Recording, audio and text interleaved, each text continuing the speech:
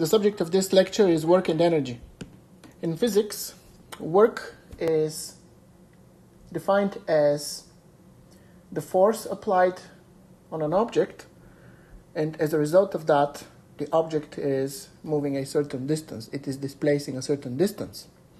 And so the product of this applied force and the distance of displacement is known as work. So the definition is very specific, and it's completely different than the typical understanding of what work is from everyday life. Our considerations on this subject will involve the understanding of how forces and displacements are taken into account to calculate work done on an object. And so here is a simple example. A person is pushing on a car, and they are applying a force F. As a result, the car is moving and it displaces a certain distance S. And so we take the product of the force and the displacement, and that is the work done by the person on the car. The units for work are the product of units of force and the units of distance, so that would be Newton meters. However, as it turns out, there is a relationship between work done by a force and change in energy, which we will discuss later. And for energy, the units that are used are joules, so therefore it is convenient to use the units of joules for work as well.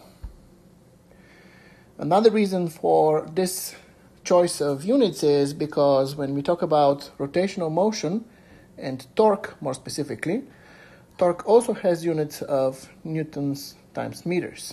And so to avoid confusion by the units, for work we are always going to use joules as the units. In this example here, notice that the vectors, the force vector and the displacement vector, both are parallel to each other and they point in the same direction. So in a later slide, I will talk about the angle dependence between the force and the displacement and how that factors into the calculation of the work done by the force. Here is a table with the units for force, distance, and work in the three measurement systems. The metric system, SI. As I already said, newtons are force, meters for distance. The work is measured in joules. In the older centigram gram seconds measurement system, force is measured in dynes, distance in centimeters, work in ergs. And in the imperial system, we have pounds for force, feet for distance, and then work is measured in foot-pounds. So as I mentioned, there is an angle dependence between the direction of the force vector and the displacement vector. And here is an example where this angle dependence comes into play. So we have a person here pulling on a piece of luggage. And so the force that's applied, F, is directed at some angle theta with respect to the horizontal. And therefore, that is also the angle between the displacement vector and the force vector. So then, since the luggage is moving horizontally, that means that only part of this force F is going to actually make the luggage move and therefore do work on the luggage. And so what is that part of the force? Well, that would be the horizontal component of the force. So the horizontal component of this force is F cosine of the angle theta. And so by the definition of work, which I used here, work is done as the product of force and displacement. If I replace the force, if the force that is making is doing the work and making the luggage move is the x component of F, so that is F cosine of theta, multiplied by the displacement S, gives me the work done by this force. And so this result here can be analyzed for different values of the angle theta. So when the angle is 0 degrees, that basically means that the force F and the displacement are parallel to each other. So this is the same as the example with the car that I discussed. This example. When the angle between the force and the displacement is 90 degrees, so that is the case where the force is applied vertically up, then the cosine is 0, so there is no work done. So that means that when force is applied to an object perpendicular to the direction of motion of this object, this force does no work. An example of such situation is for an object in uniform circular motion, the centripetal force. The centripetal force does no work when an object is undergoing uniform circular motion. And lastly, it is possible that the object is displacing in one direction, but the force that's applied is in opposite direction. Then the angle between the displacement vector and the force vector would be 180 degrees, which gives us a cosine of -1. And so then the work done by this force will be negative. So to summarize, when the force vector and the displacement vector are parallel to each other and point in the same direction, the work done is positive, and that is the maximum possible work done by the force.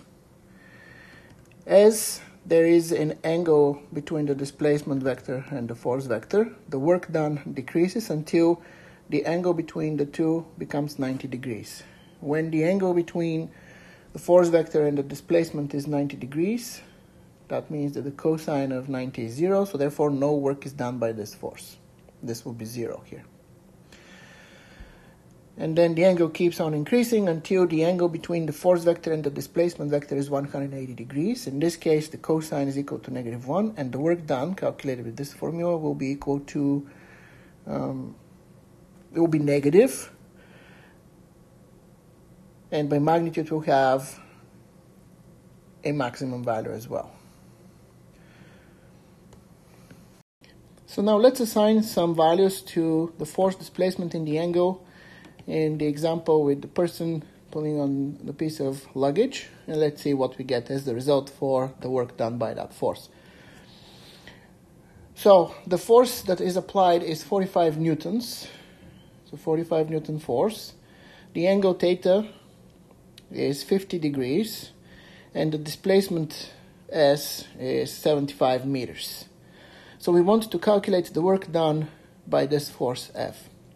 So by definition, the work done is equal to F times S, but in this case, we only need the X component of the force, so that is F cosine of theta. So F cosine of theta times the displacement gives us 45 newtons times cosine of 50 degrees times 75 meters, or this is 2,170 joules. If the force was in the same direction as the displacement, meaning the angle between the two vectors was 0, then the work done would have been 3,375 newtons. If the force was directed opposite at 180 degrees to the displacement vector, then the work done would have been negative 3,375 newtons.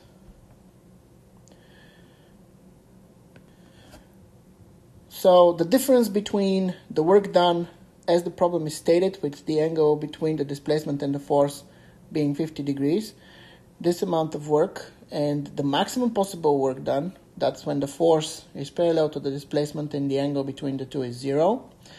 The difference comes from the portion of the force that is perpendicular to the displacement, so that is the y component. So the y component here does no work, so therefore that's what we get for the work done. So here is an example how the work done by a force can be positive or negative depending on whether the angle between the displacement vector and the force vector is 0 degrees or 180 degrees. So we have a weightlifter who is pushing a barbell with weight of 710 newtons up, and then he is bringing it down. So to calculate the work done by the weightlifter, we use the definition of work, which is the work is equal to Fs. And so now I also must account for the angle between the force vector and the displacement vector. So we multiply this by the cosine of the angle between the two vectors. So in the first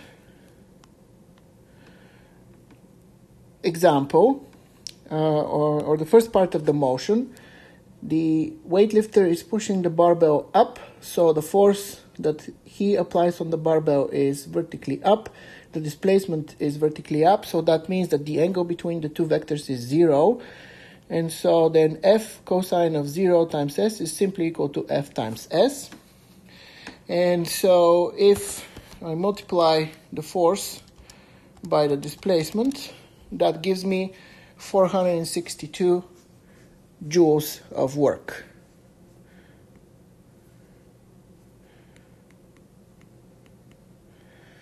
As the bar is being done on the barbell, as the barbell is being pushed up. Now, the barbell is coming down. The force that the weightlifter is applying is the same, pushing up, but the displacement is down. So the angle between the force vector and the displacement vector is 180 degrees. So therefore, we have F cosine of 180 times S. Cosine of 180 is equal to -1. So then the work done is equal to minus F times S. So calculating the result here gives us that the work done is negative 462 joules. So the amount of work by magnitude in both parts of the motion is equal to is the same, but when you account for the actual direction of motion of the barbell, we get two opposite results with opposite signs. So it is very important to pay attention to the angle between the force vector and the displacement vector as you are doing problems.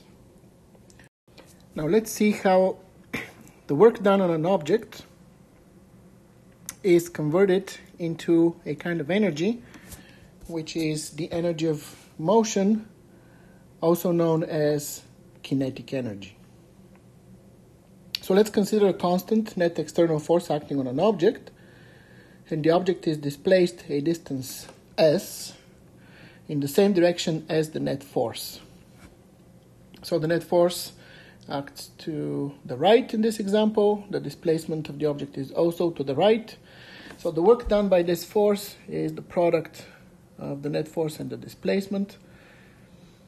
And we also know that from Newton's second law, the net force is equal to the product of the mass of the object and its acceleration. So the work done by the net force is equal to ma times s.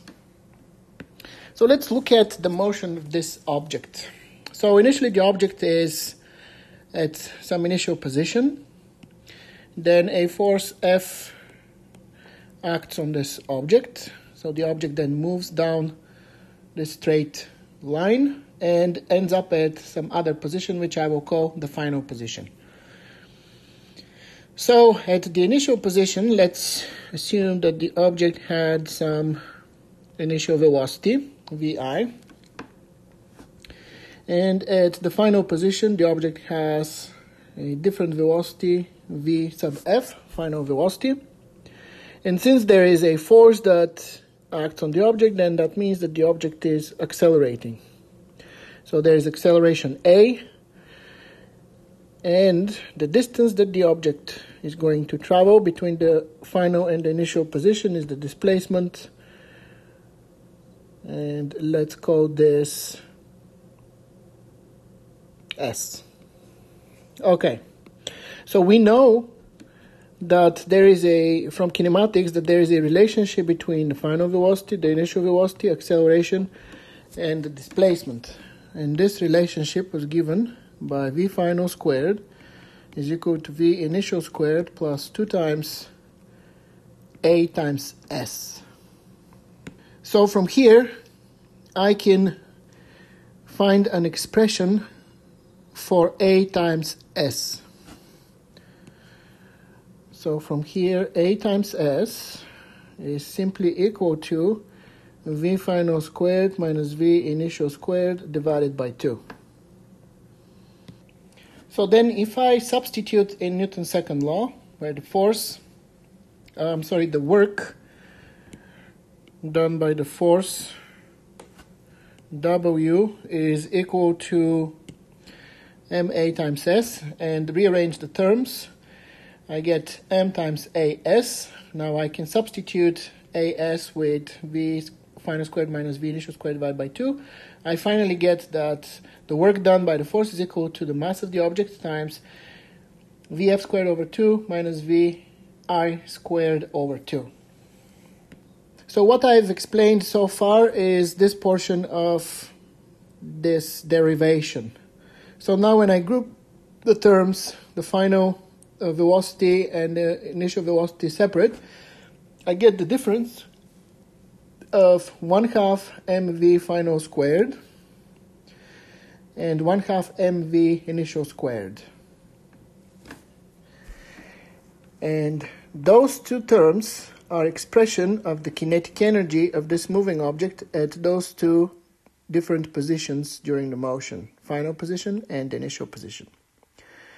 So the definition of kinetic energy is that the kinetic energy, Ke, of an object with mass m and speed v is given by 1/2 times the mass of the object times the speed of the object to the second power.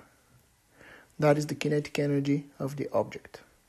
As you can see, the kinetic energy depends on the mass and also on the speed to the second power, which means that for an object that is moving twice as fast as before, its kinetic energy will be 4 times larger.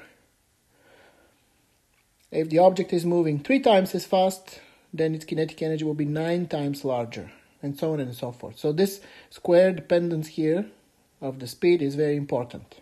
And so the relationship between the work done by a force and the change in kinetic energy of an object is given by the work energy theorem. The work energy theorem states that when a net external force does work on an object, the kinetic energy of the object changes by the amount of work done on it. And this is expressed as the work done on the object is equal to the final kinetic energy of the object minus the initial kinetic energy of the object, or that is 1/2 times mv final squared minus 1/2 mv initial squared. So what does that mean? So let's look at this example. So we have this airplane is moving with some initial velocity v0, and then force F is applied to this airplane. The airplane displaces a distance s, and at the end of that displacement, the velocity of the airplane now is different, Vf. So I can assign a kinetic energy term associated with the initial position of this airplane, and this kinetic energy term is equal to 1/2 mv0 squared. And then I can also assign a final kinetic energy associated with the airplane at the final position, and that is 1/2 mv final squared. And so when the force was applied to the airplane, work is done, and this work goes towards the change in kinetic energy from the initial value here to its final value here. And so to calculate the work done by this force, we simply must take the difference between the final kinetic energy of the airplane minus the initial kinetic energy of the airplane. Let's look at the following example using the work energy theorem. The mass of the space probe is 474 kilograms, and its initial velocity is 275 meters per second. If 56 millinewton force acts on the probe through a displacement of 2.42 times 10 to the 9th meters, what is the final speed of this space probe. So the space probe has initial velocity v0 of 275 meters per second. The displacement is 2.42 times 10 to the 9th meters. The force acting on the space probe is 56 millinewtons. The question is, what is the final velocity? So we start with the work energy theorem written in this form. The work done by the force is equal to the final kinetic energy minus the initial kinetic energy of the probe, where the work done is calculated as the net force times cosine of the angle between the force and the displacement times the displacement. So the angle between the applied force and the displacement is 0 degrees. The two vectors are parallel, pointing in the same direction, so this cosine here will be equal to 1. And so here is the calculation. The work done by the force is F cosine of theta times S is equal to the final kinetic energy minus the initial kinetic energy of the probe. So the force is 56 millinewtons, so that is 5.6 times 10 to the negative 2 newtons times the cosine of 0, the angle between the force and the displacement, times the displacement, which is 2.42 times 10 to the 9th meters. On the right-hand side, we have 1/2 times the mass of the probe, 474 kilograms, times the final velocity squared, minus 1/2 times the mass of the probe, times the initial velocity, 275 meters per second squared. So solving for the final velocity gives us a value of 805 meters per second. Now let's talk about a different type of energy that an object can possess, and that is the gravitational potential energy. So for this example, let's consider this basketball, which is initially a height h0 above ground, and it's let go in a free fall towards ground. So the reason why the ball is falling towards ground is because of the gravitational force due to Earth, and that force presents itself as the weight of the basketball. Okay, so then we have a force that acts on this object, which is the basketball, and the basketball falls a certain distance, so it displaces a certain distance towards ground. And so at some later point of time, the basketball is a distance hf above ground.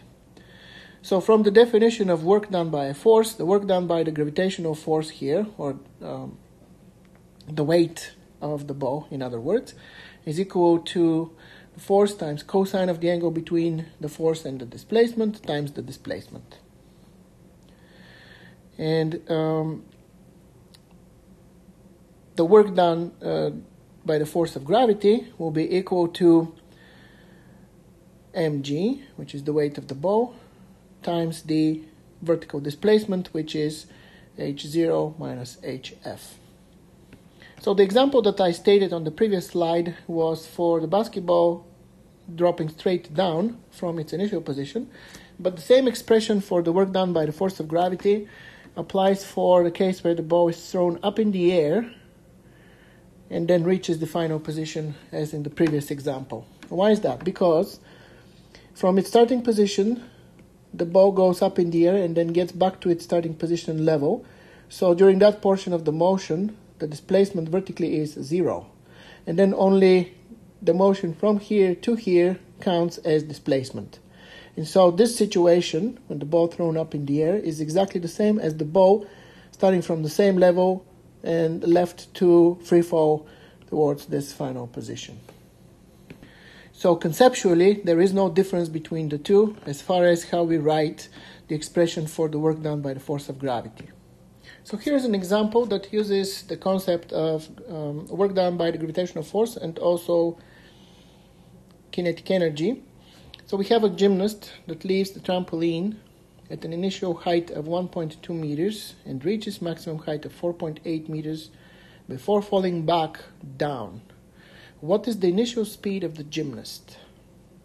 So here is a cartoon of the problem. So the gymnast starts at a height of 1.2 meters above ground with some initial velocity v0.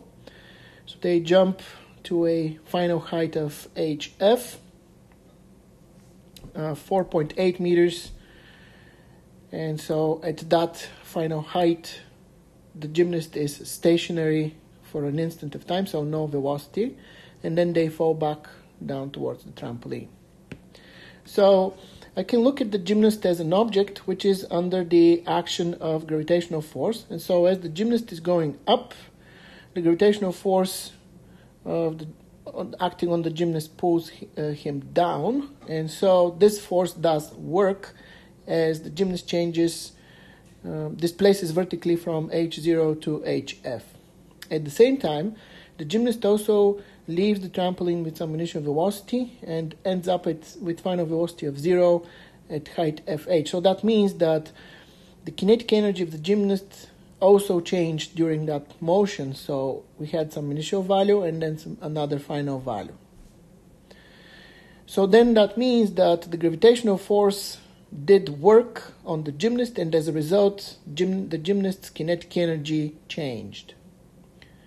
So the work done by the force of gravity is equal to the change in kinetic energy, final kinetic energy minus initial kinetic energy. And on another hand, the work done by the force of gravity is equal to mg times h0 minus hf. And so I will set those two equal to each other, and keeping in mind that the final velocity of the gymnast at the highest point is 0, that term here will be equal to 0. So only the second term survives. Then combining the two equations gives me that mg times the vertical displacement h0 minus hf is equal to minus 1/2 mv0 squared. And so from here, solving for v0, I get that v0 is equal to square root of minus 2 times g times h0 minus hf. Now I plug in the values of all these variables. So we have minus 2 times 9.8, and then here we have 1.2 meters minus 4.8 meters. And then I take the square root of that, and the answer is that the initial velocity of the gymnast was 8.4 meters per second. So we already saw that the work done by the force of gravity is equal to mg times h0 minus hf. So I can rewrite that as the difference of two terms, mgh0 minus mghf. And so now I'm ready to state the definition of gravitational potential energy. The gravitational potential energy, PE, is the energy that an object of mass m has by virtue of its position relative to the surface of the Earth. That position is measured by the height, h, of the object relative to an arbitrary zero level. And so the form of the equation for the gravitational potential energy is PE is equal to mgh. The units for the gravitational potential energy are joules, and so are the units for kinetic energy. Why is that? Well, because the work done by the force of gravity is equal to the change in gravitational potential energy. So work is measured in joules, therefore gravitational potential energy is measured in joules as well. Now, in regards to the arbitrary zero level, what you would do when you do problems is you are going to select from what level you're going to measure the distance to an object above ground, and that selected level you will take to be your zero gravitational potential energy, where this is 0. And everything that is a distance from that selected level will have some gravitational potential energy. Typically, in most problems, the arbitrary zero level is actually the surface of the Earth, so the ground, and so we measure distances from there. However, in general, as long as you define where your zero level is, again, that is the level where the gravitational potential energy of the object is 0, and you are able to measure distances from that zero level, then you will be able to calculate the gravitational potential energy at any position different than that zero level. When objects move under the action of some force, we have two types of forces by the nature of how they do work on objects. We have conservative forces and we have non-conservative forces. So there are two definitions of a conservative force. The first definition says that a force is conservative when the work it does on a moving object is independent of the path between the object's initial and final positions. So what does that version of the definition of conservative force mean? So let's take, for example, this ball with mass m, and I want to move this ball from the initial position right here, this initial position, to the final position right here along this path, like that. Okay, so this ball is constantly under the action of gravitational force, mg. And so as the ball is displacing along the horizontal portion of the path, let's call this distance S1, the work done along this portion of the path, W1, by the gravitational force will be mg cosine of theta times S1, which is equal to 0 because the angle between the gravitational force and the displacement is 90 degrees, so the cosine is 0. So no work is done by the gravitational force as the ball is displacing along the horizontal portion of the path. And we know that from before because I said that forces that are perpendicular to the displacement do 0 work on the object. Okay. Then the ball displaces vertically from here down to the final position. And in this case, the work done by the gravitational force, W2, will be equal to mg cosine of theta, S2, where S2 is the displacement vertically down. And now this is just equal to mg times S2 because the angle between the force and the displacement is 0. And so the cosine of the angle is equal to 1. So the vertical portion of the displacement, or the vertical portion of the path here, when it's completed, the gravitational force does a non-zero work. Okay. Now let's consider the ball going from the initial position to the final position along a different path. And let's take this different path to be like this. First vertically down and then horizontally to the right. So when the ball is moving vertically down, the length of the path here is S2, just like the other one. So this is S2. So the work done here, and let's call this W3, is going to be mg cosine of theta times S2. And since the angle between the gravitational force and the displacement is 0, then the work done is calculated as mg times S2. And after the ball reaches this position right here, then it displaces horizontal to the right. The direction of the gravitational force is at 90 degrees with respect to the displacement, so therefore the work done during this portion of the path is equal to 0. So W4 is equal to mg cosine of theta times S1. S1 is the displacement horizontally, and this is equal to 0. And so now you see that whether the ball displaced from the initial position to the final position, first going horizontally and then vertically down, or first going vertically down and then horizontally to the right, is irrelevant because the work done by the gravitational force is the same. So that is the meaning of the first version of the definition of conservative force. So again, just to repeat, a force is conservative when the work it does on a moving object is independent of the path between the object's initial and final positions. The second version of the definition of a conservative force states that a force is conservative when it does no work on an object moving around a closed path, starting and finishing at the same point. So let's talk about what the second version of the definition of conservative force means. So let's again consider our ball with mass m, starting at this initial position, and I will make the ball go initially to the right along this horizontal path, then go vertically down. After that, to the left along this horizontal path, and then vertically up back to its initial position. Let's calculate the work done by the gravitational force as the ball moves first to the right, then down, then to the left, and then up. So let's name the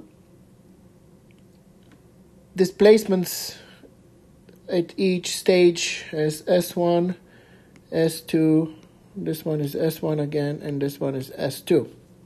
So for simplicity, I selected this path to be rectangular, but the same considerations can be stated for any shape of the path.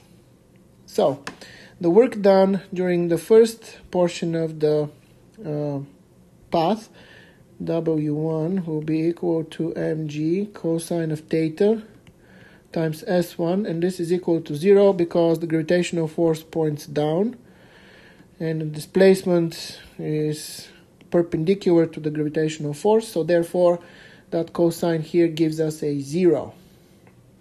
The second portion of the path, the gravitational force does work W2, which is equal to mg cosine of theta times S2, and this is just equal to mg S2 because the angle between the gravitational force and the displacement, which here is down, is equal to 0. Therefore, this cosine is equal to 1. And so we get mg times S2. Then the displacement is along the path S1 here, but to the left now.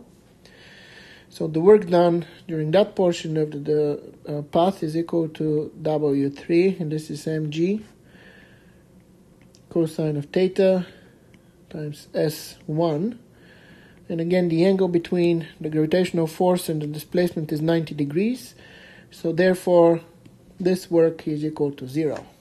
And finally, the work done as the ball goes up to its initial position along the length of path S2 is W4 is equal to mg cosine of theta times S2.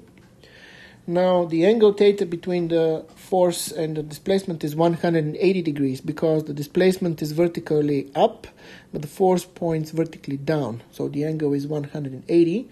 So therefore this cosine here will give us minus 1. And so the result here is minus mg times S2.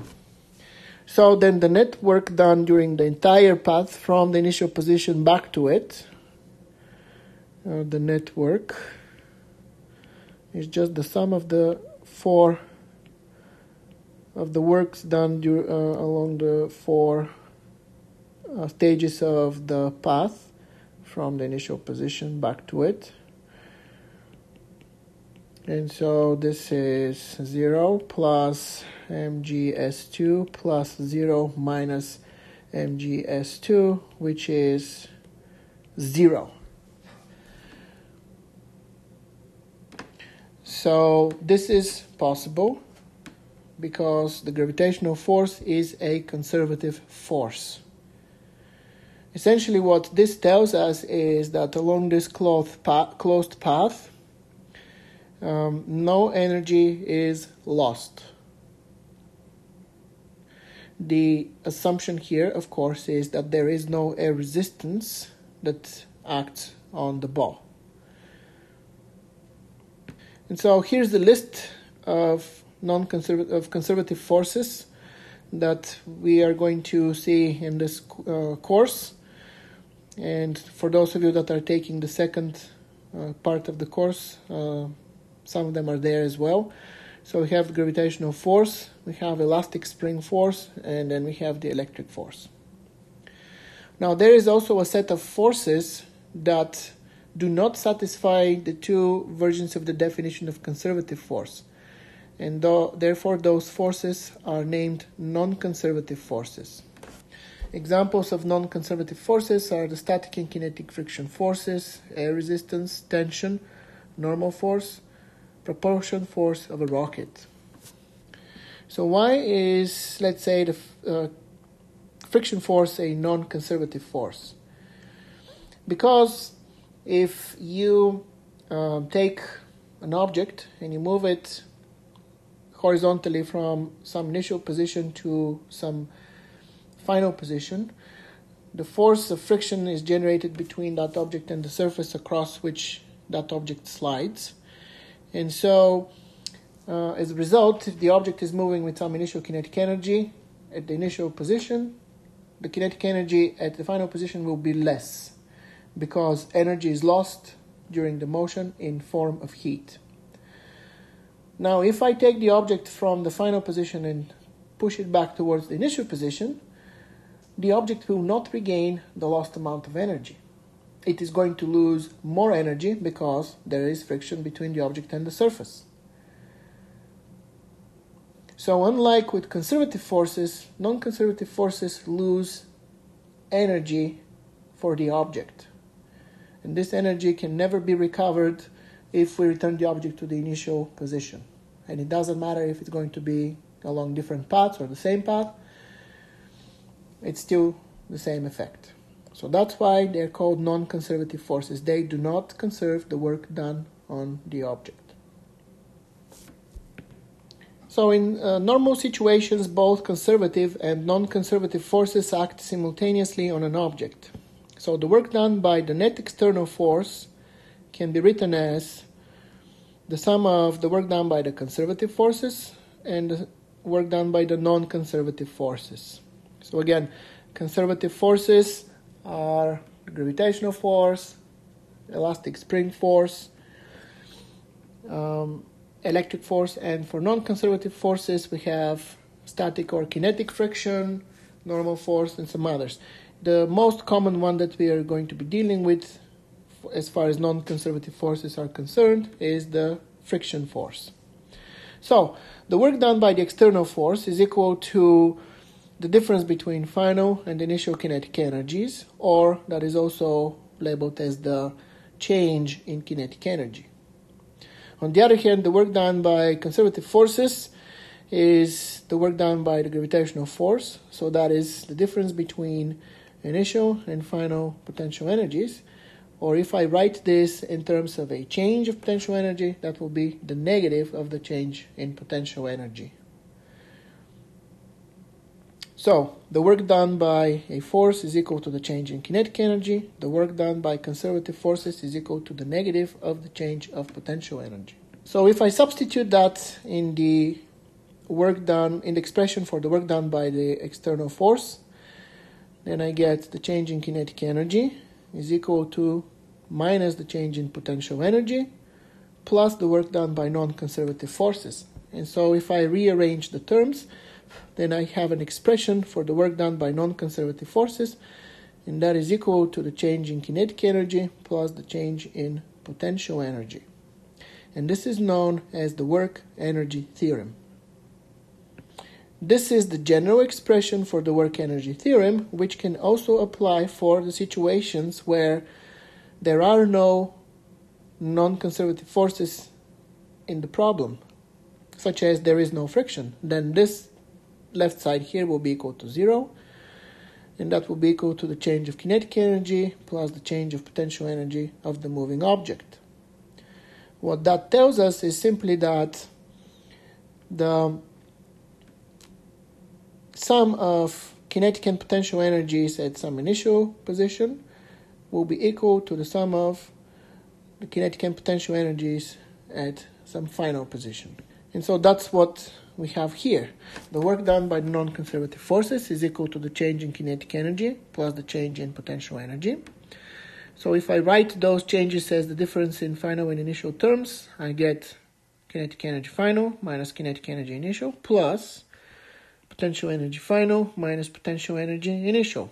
then I can group the final energies terms together and the initial energies terms together to get kinetic energy final plus potential energy final plus kinetic energy initial plus potential energy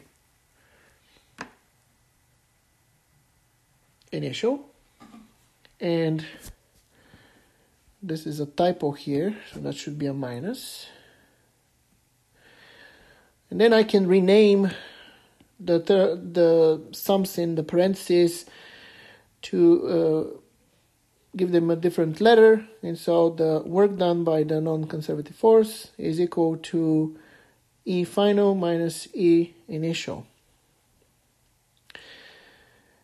And so E is the symbol that is used for mechanical energy.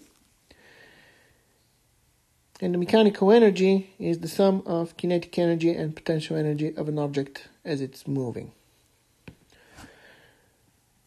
So the work done by non-conservative forces is equal to the mechanical energy final minus mechanical energy initial of an object. The mechanical energy of an object E is the sum of its kinetic energy and potential energy. And so, as I stated before, if the net work on an object by non-conservative forces is zero, for example, no friction, then the energy of the object, the mechanical energy of the object doesn't change, and so the final and the initial mechanical energies are equal. So this, written in terms of kinetic and potential energies, is a very useful tool to calculate various problems where non-conservative forces are not present. So the final mechanical energy is equal to the initial mechanical energy, can be written as final kinetic energy plus final potential energy is equal to initial kinetic energy plus initial potential energy. And this principle here can be used, or this relationship here can be used for problems such as a ball is being tossed in the air and it's falling, it's free falling towards the ground, where we have a change in kinetic energy between two values and change in potential energy between two values as the ball is moving, and that can be used when there is no friction to solve for either a distance from the ground or a velocity during at some point of the motion. So the last equation that I wrote is known as the principle of conservation of mechanical energy.